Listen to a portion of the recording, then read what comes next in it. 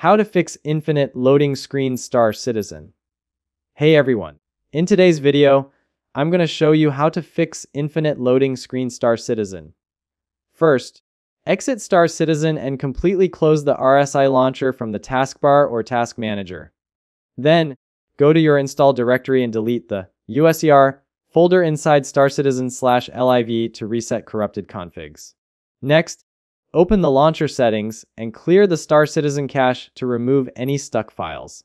Then, navigate to appdata/local/Star Citizen and delete the shaders folder so new shaders can rebuild.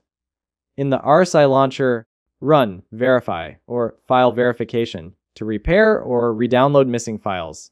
Ensure your GPU drivers, Windows updates, and system drivers are fully updated. Then, disable unnecessary background overlays and monitoring apps like Discord Overlay, NVIDIA Shadowplay, MSI Afterburner. Next, right-click the launcher/game and run as administrator to avoid permission conflicts.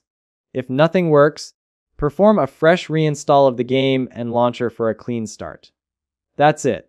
Thanks for watching. Don't forget to like and subscribe for more videos.